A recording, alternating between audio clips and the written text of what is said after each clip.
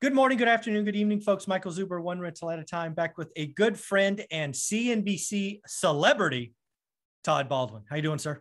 I'm doing great. Thanks for those kind words. Yeah. Thank you for being with us every week. I appreciate our conversations. One of the things I want to talk about today is I want to actually use the whiteboard to talk about the most important financial metric any family has. If you're a family of one, if you're a family of 10, there is one financial metric that matters, and no one talks about it. So you ready to break this down? Let me put my little puppy who jumped on my lap. Let me put him down. I'm ready. I think I know what it is. All right. You want to take a shot? Go for it. I'm going to assume, and feel free to shame me publicly if I'm wrong, that you're talking about discretionary income. Yes. Aha. I'm so happy.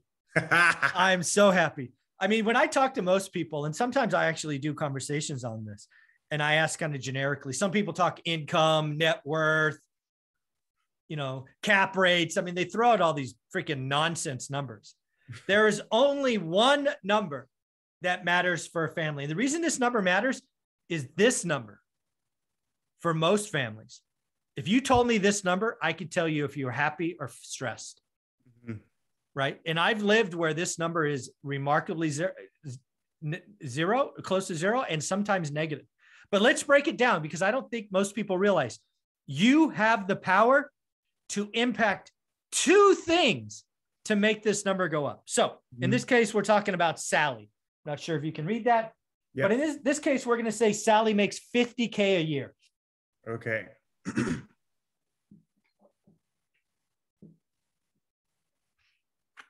$50,000. There was a time in my life, Todd, that I thought 50 grand was a lot of money. I will freely admit that. Yeah, same.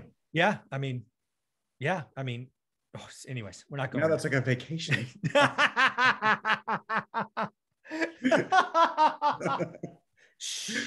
Right. All right. So since you got this right, what is the first thing that Sally needs to take out of this gross income? Taxes. Bingo. That's why this number is here, or this subtraction. And we'll say that's, I don't know, 10 grand. We're doing this yearly at this point.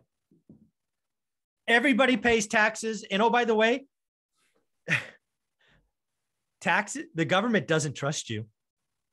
The government takes the taxes before you get your little hands on the money. So the first time you get a paycheck, I remember looking at my paycheck and I actually said, who the hell is this FICA guy? And why has he got all my money? Right? It's like, I made like $112 working in fast food or something. I'm like, why am I paying taxes? What is this all about? But all of us pay taxes. So in this case, Sally's not living on 50K. She's really living on 40K. Mm-hmm. Makes sense? Mm-hmm. All right. Now let's just rattle off big expenses that Sally is likely going to have. Why don't you list off just big buckets? So either rent or mortgage. Yeah. Rent, mortgage. Okay. Yep. What else? Maybe car payment. Yep. Utilities. Oh yeah, food.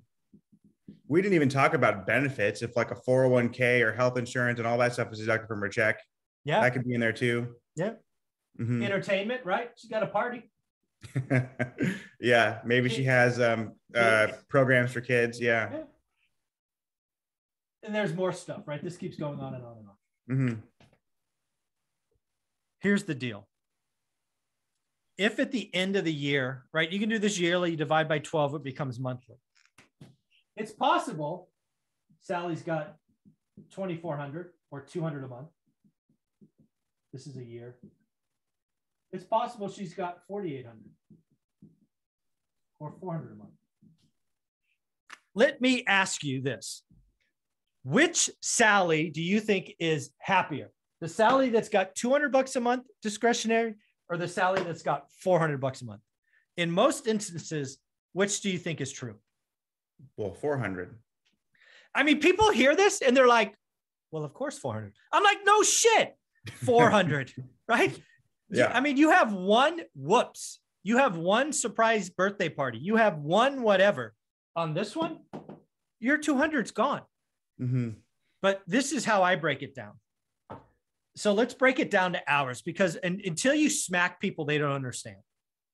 So in this case, we're going to assume Sally works 40 hours a week. Okay. And we're going to assume it's 2,000 hours a year. Mm-hmm. So in this example, Sally, 2,400 divided by 2,000. Actually, it's 2080. Might as well do the real math. You know what Sally's making? She's making $1.15. And that means over here, she's making $2.30. Ouch. Folks, you don't make 50K a year. You don't make 100K a year. The only number that you should think about is what is at the bottom of this slide. Sally makes $1.15 an hour. Why do I say that? Because Sally's lifestyle, Sally busts her ass to pay all this shit.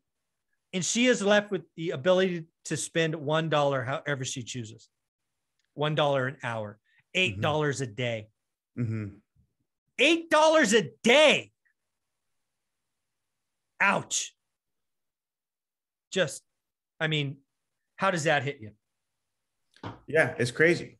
It's absolutely crazy. And I think that's what, was it Richest Man in Babylon? Was that the book where they talked about like the pay yourself first? And what they were saying is like, when you get a check, it's not your money because it's your landlord's money or your car dealership's money or the grocery store's money, because it's already allocated to giving it to other people. Yeah, and it is spent. It is gone. It's spent. It's accounted for. And the only thing that's your money is what's left over after spending. Yeah. So here's so I do these things to shock you. I'm hoping this shocks most of you. But here's the good news. You can make decisions today to change this equation. And again, as I said at the opening, you can do two things, right? You can attack this number or these numbers. Mm-hmm. And the best of you. And if you watch my channel, I know all of you are the best. You should do both. Right? What you think? Mm-hmm. Yeah, absolutely. I mean, if you increase your income and simultaneously lower your expenses, it'll be a double whammy. I think if you had to choose one, well, okay. If you're in sales, you can increase your income. Mm-hmm. If you have a set salary job, it might be difficult to do that unless you get a side hustle, which you can do. Mm-hmm. But if you can't control your income, you have to control the expenses.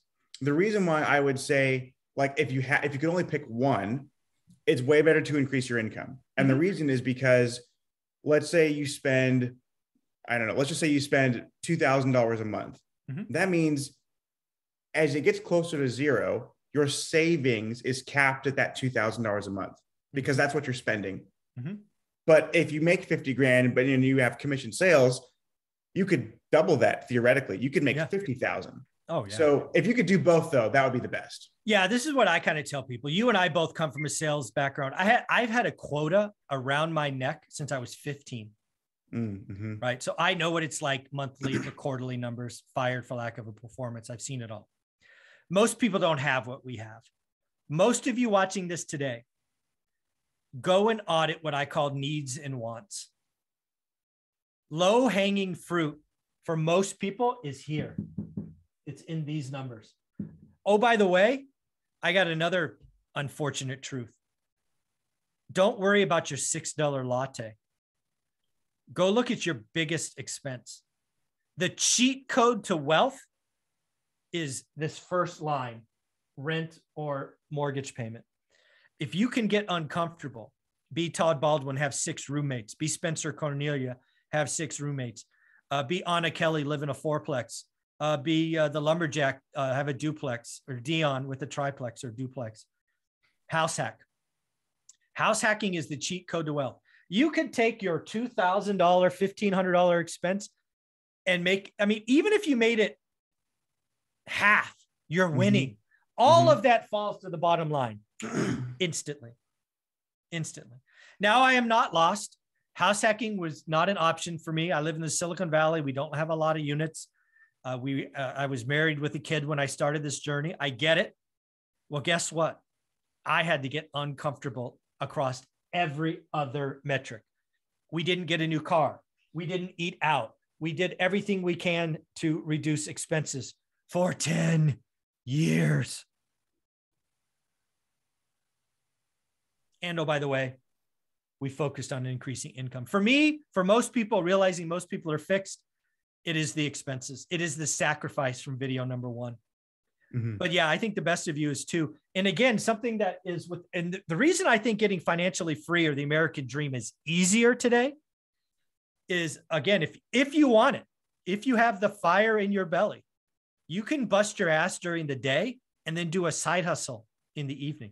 If you work on a side hustle for 90 minutes a day, you'd be shocked at how much money that could be making for you in a year or two. It's just amazing. So folks, the answer to happiness relies in disposable income.